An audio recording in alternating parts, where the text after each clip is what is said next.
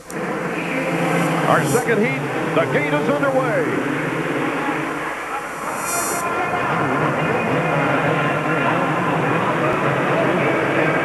Number 14, Kevin Windham, taking the lead out of the first corner.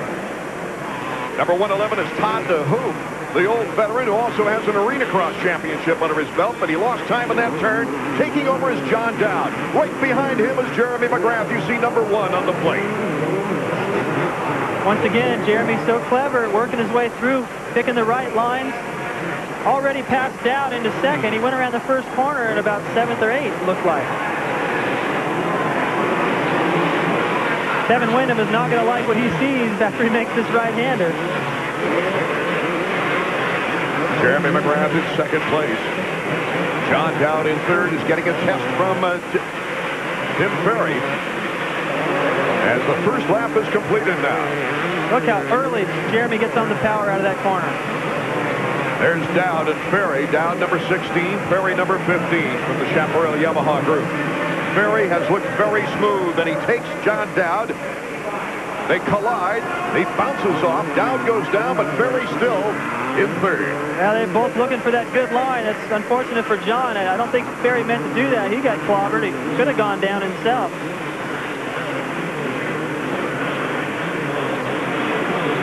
Take another look at Ferry. He was just aiming for that inside, and John Dowd was doubling those jumps coming into the corner. I don't think Ferry realized he was going to do that, or he'd have left him a little more room. There it is from another angle. You can see how close it got. Kevin Windham has Jeremy McGrath behind him, but the number 14 team Honda, who's been so fast in qualifying this year, but has had trouble in the main events, has Jeremy McGrath breathing down his neck. That's the problem. As soon as you get the best rider breathing down your neck, and you got to rewind that tape and think of how many times in the past you've been in that situation he's passed you, it doesn't give you a lot of confidence. You start riding defensive, you start worrying, the crowd gets into it, you get more nervous. There's a lot of pressure on Kevin. He's been in the 250 class enough time now that he knows he should be able to win this championship, win races. Whoa, going down, Jeremy McGrath giving a break to Kevin Windham. Jeremy just slipping out, it looked like, on the turn. And there goes his teammate, Tim Ferry. And Carmichael has just moved in right behind these guys. Remember, the top 4 get the transfer to the main event in the best gate positions. Here comes Jeremy on the inside. Tim Ferry, though, riding very well. McGrath back into second place, but Kevin Windham with a big lead, about an 8.4-second lead.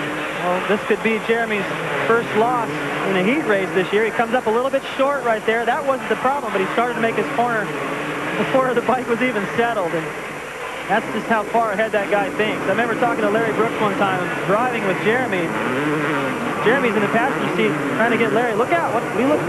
Watch out for that. And Larry's like, what are you looking at? And Jeremy pointed way up the road. This guy looks way ahead, thinks a little bit quicker than most guys. And right there, it caught him off guard. Look at that. RC, Ricky Carmichael is starting to make a move on Tim Ferry now. He'd love to get that third position, but wants to be careful.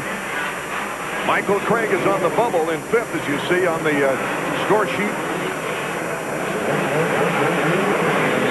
Carmichael trying to get into strike position on Tim Ferry. To the inside, Carmichael. Ferry accelerates. Carmichael wide. Look out for the lapper. Carmichael had to come to the inside, and he makes the pass on Tim Ferry. Carmichael now will take on Jeremy McGrath. Wouldn't that be interesting? We'll be right back with more exciting action from Indianapolis in a moment.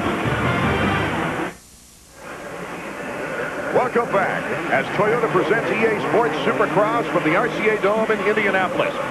Windham is our leader, but the battle for second is on as Ricky Carmichael, number 4 from Team Kawasaki, is trying to make a move on second place Jeremy McGrath of the Mazda Chaparral Yamaha team.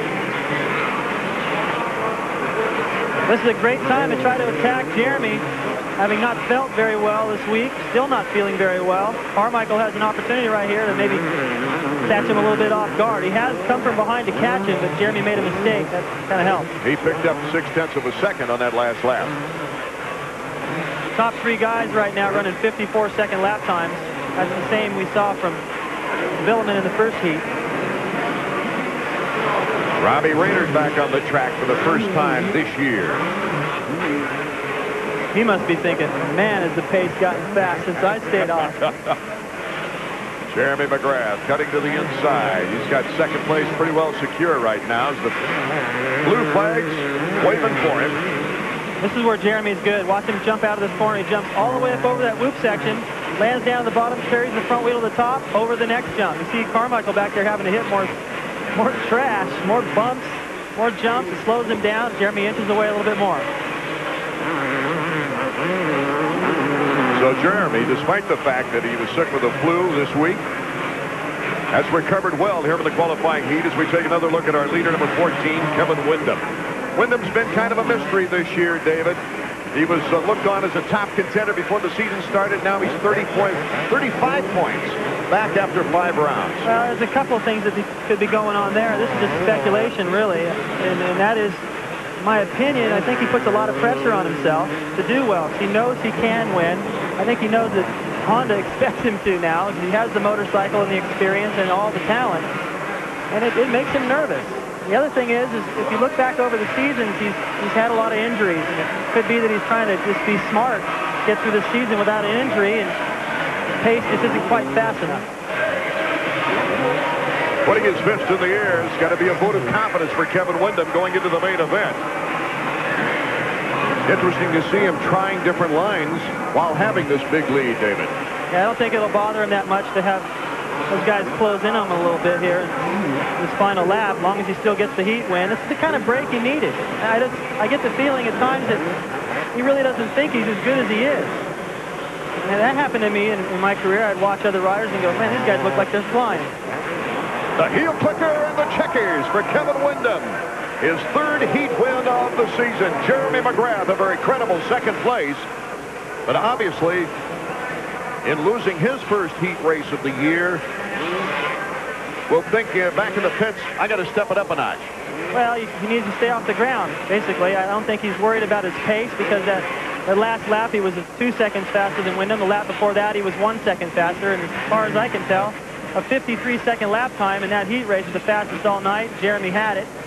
Just got to keep it on 2 wheels. So it's Windham, McGrath, Carmichael, and Perry that make the main event, with Michael Craig having to go on to the semifinal round. Let's run down to Davey now, as that was the Honda results page.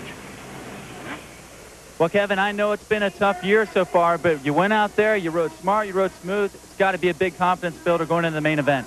Yeah, that qualifier was faster than the first one, but you know, definitely had the pressure behind me. I felt McGrath there the first couple laps, and I guess he went down in one of the corners. We, felt like we were going a pretty good pace, and hopefully tonight's the night. Hopefully I can turn my season around, and it's been a little slow, a little rocky, and then I've had some good podiums, but I need that one little boost of confidence and a little spark of energy to get me over the top, and hopefully just ride the momentum through the rest of the series. Before the race, I was talking to one of your bosses, Jeff Stan, who's got 6 championships of his own, and he said that that's exactly what you need. You got to go out there and you got to beat McGrath. Yeah, exactly. And to be honest with you, the way I've been riding, there's a lot more guys to worry about than just McGrath. But I know that I can do it. I set the fast times and stuff, and I'm right there competitive with the times. I just need to go out there in the main tonight and know that I can do it, and hopefully it happens. Good luck in the main, Kev. Thanks a lot. A painfully honest Kevin Windham as he goes back to the pits.